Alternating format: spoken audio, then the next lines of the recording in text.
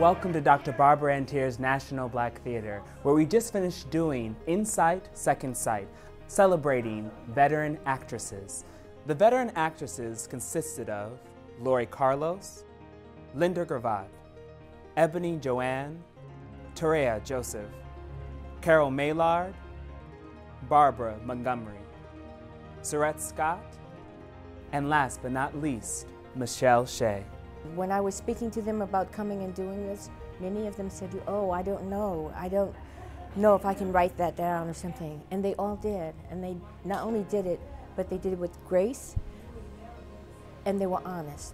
I'm feeling inspired, and I feel like I just had a master class with these women. Every person that was on the panel had just wonderful things to say, you know, about the life and how they made it where they are now.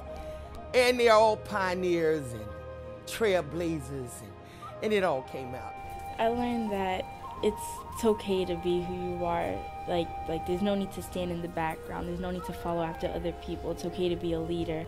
To be yourself, to be who you are. Young actors, young artists need to hear these stories and to be empowered by the wealth of their lives. We've lived a long time now, and we have a lot to give. I really feel it's the beginning of a whole movement of women of an age beginning to share their experiences with the younger generation so they can understand on whose shoulders they stand, and we can remember those on whose shoulders we stood. These giants among giants, these women who have, between all of them, you know, you talk about centuries of wisdom, power, energy, accomplishment, and the astounding thing is it happens here at the National Black Theater.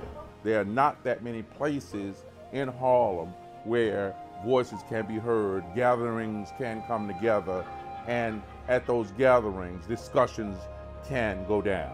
It was a most wonderful experience, and I'm so grateful for this space and for this opportunity. Don't give up. Write your own stories.